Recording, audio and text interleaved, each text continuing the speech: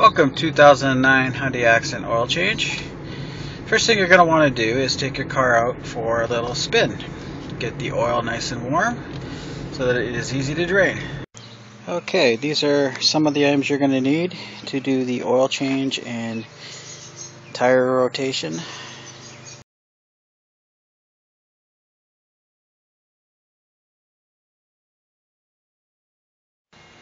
Okay, first thing you want to do is remove the outer cap. Put that aside there. I bought these. I had these ones here. I gotta repaint them. They're the original Hyundai caps, but these ones I just bought at the store. So what you want to do is you're going to want to take your breaker bar. So I just bought one socket from the store, real good one. So what we're going to do is you're going to want to start. You'll notice that the nuts, this one's a special lock nut, so you're going to have to find your set of lock nuts, and that one just fits on there like that.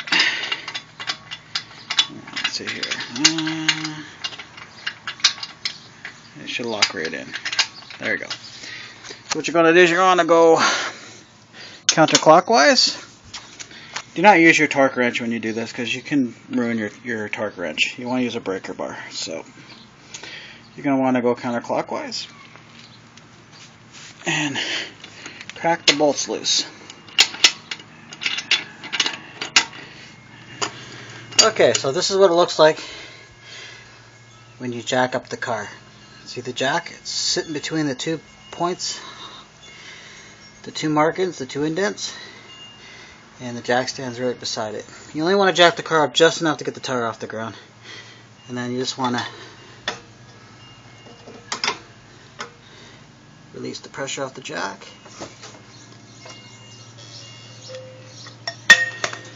And then you're going to put the jack over here, jack it up a little, and move the stand over to the markings. And that's how the proper way to jack up the Hyundai Accent. Okay, so now that the car's jacked up, we're just going to remove all the wheel nuts.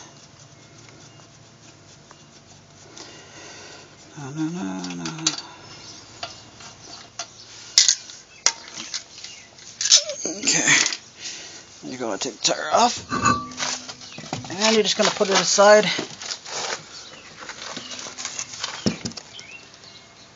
Okay, now that the tires are off, you're go under the car there. Here, let me see that. Okay, place your oil pan and your towel or whatever you want to do to catch the oil if it misses underneath the car, and we're going to remove the cap first.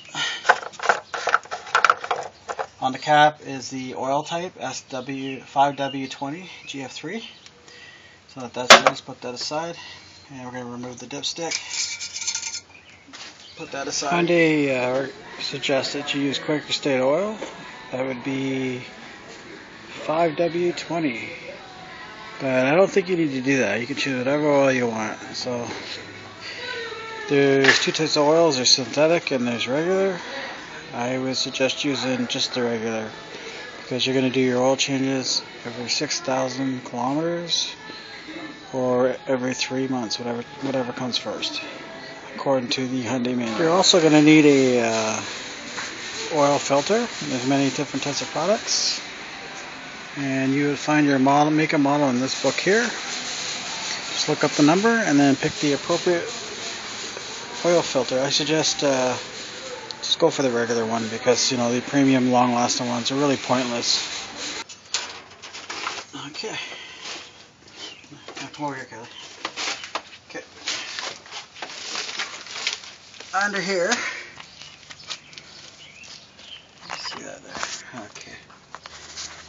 Under here, we're going to do the oil change from the side of the car, not under the car. So you're going to want to remove this dust cover right here, and that'll give you access to the oil pan drain bolt and the fuel and the oil filter that's behind the dust shield. So we're going to do that now. We're going to remove that. Be right back. Okay, so what you're going to want to do is, there's a bolt right there. There's One bolt right under there. Remove those 2 bolts, they're 10mm. And remove that dust shield. Okay, now that the dust shield's removed, there's access to your oil filter. And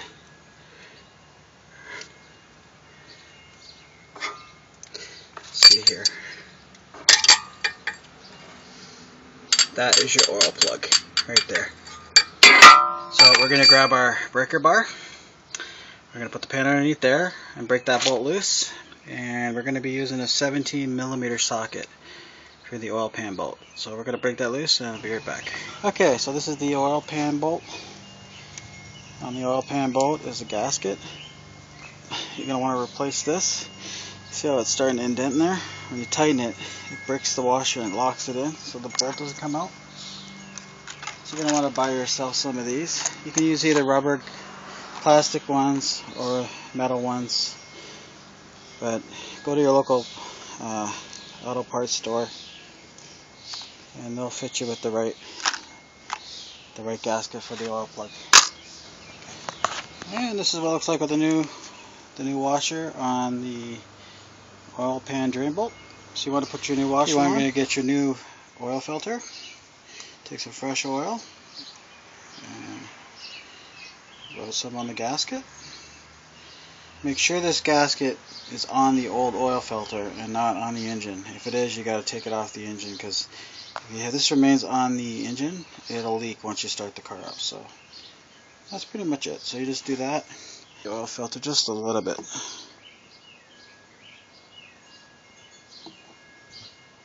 Just enough to get the oil up there. Okay, so now that we're underneath the car, this is where you're going to put the oil filter on. You're going to turn it on hand tight, and then once it's done hand tight, you're going to give it 3/4 of a turn, and that should be tight enough to keep the oil filter on the car.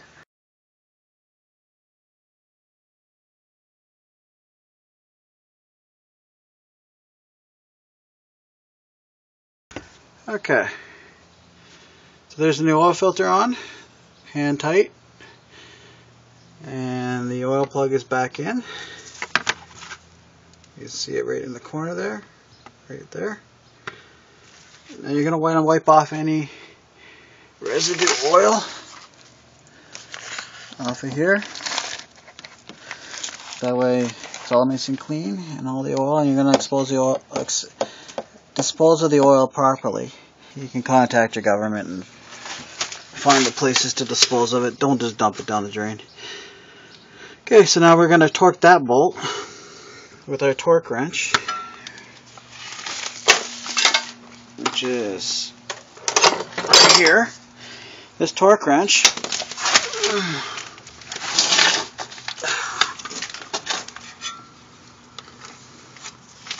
will fit perfectly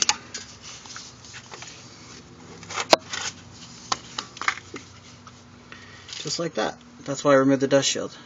And then you can torque that bolt to 32.5 foot-pounds of torque. And once the torque wrench goes click, I left the dust shield off because we need to test it for leaks before I put the dust shield back on. So we're going to fill this with oil right here. You're going to need a funnel like this. It's got measurements on it. And you're going to measure 3.3 liters of oil. Okay, so we're going to pour this in here. And we're going to measure 3.3 liters. It's pretty basic. And there's 1 liter.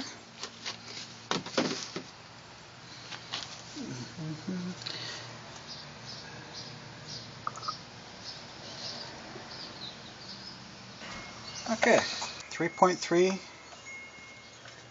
liters are now put into the engine. Clean any oil residue off. Put the engine cap, oil cap back on until it clicks. Get your dipstick, oil dipstick. Now what we're going to do is we're going to start the car. We're going to run it for a minute or two.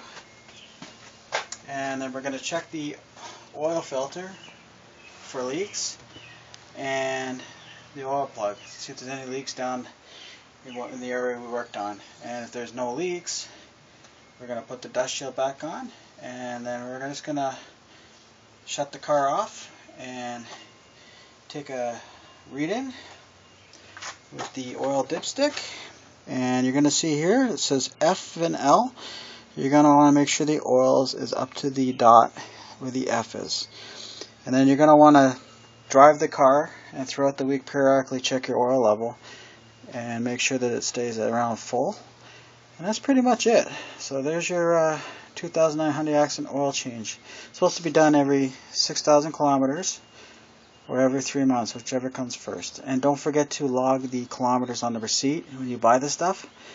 So if it comes down to warranty issues, you can prove that you've done this, because they require this to be done at that interval up in Canada. Now, if you come over here, the tire rotation is pretty basic. Now that the tires are off, your tire rotations are going to go from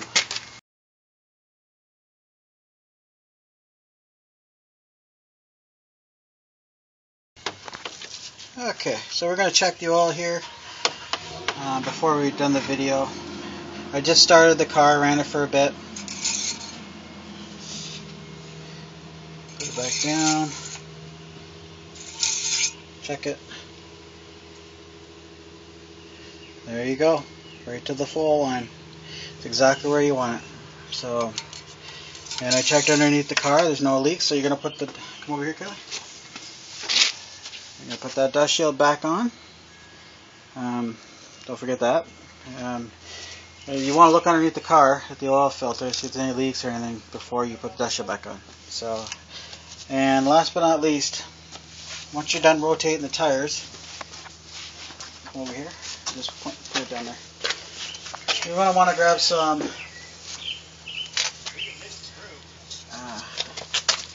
of this stuff. It's anti-seize lubricant, and you're just going to want to put a little bit on each of the threads.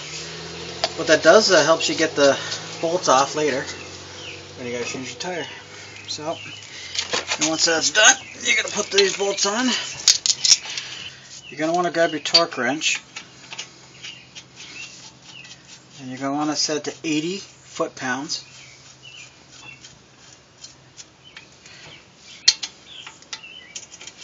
And then you're going to want to torque. You want to hand tight these before you drop the tire, like drop the car onto the ground from the jack. So you put these on hand tight. You do all four like this.